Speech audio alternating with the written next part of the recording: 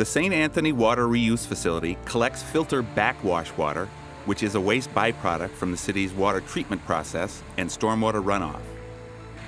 The backwash water is collected in a 500,000-gallon reservoir located underground and is recycled to irrigate a 20-acre site that includes a municipal park and the City Hall campus.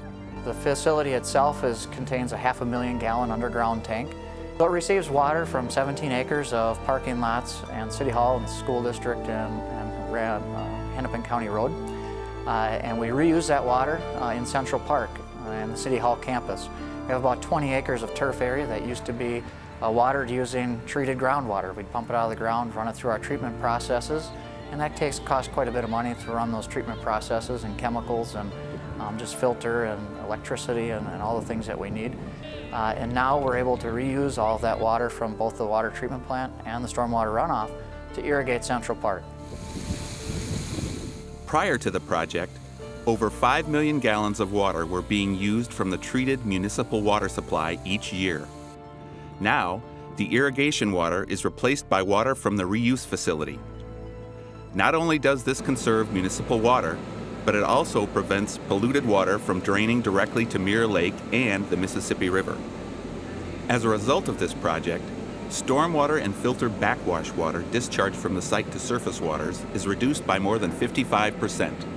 During the growing season, the volume of water discharge is reduced by more than 90%. Pollutants are also reduced.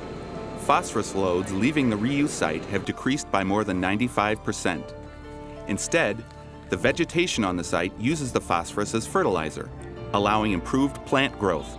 In comparison, a conventional stormwater pond typically removes 40 to 60% of the phosphorus.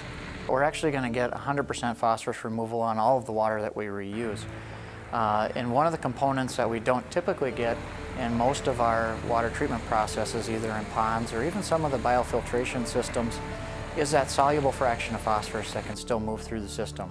And that soluble fraction is the fraction that's most responsible and available for algae production and growth inside of lakes and streams.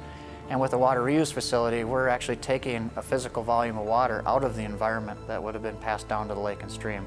So we get 100% of the phosphorus and suspended materials and all those pollutants out of that system.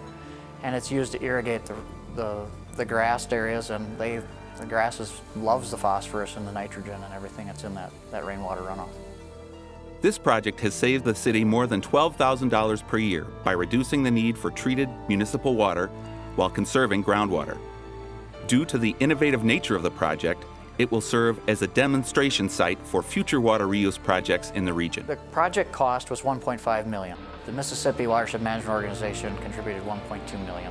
Rice Creek Watershed District $50 million, and Hennepin County $250,000. Now, that covered the entire cost for the construction of the system. City of St. Anthony's contribution is obviously the location of it and then the ongoing operation and maintenance expenses associated with the facility. So we figure immediately we've got about $800,000 in cash that we've already saved. So we only have $700,000 left to recover on an operations side of things.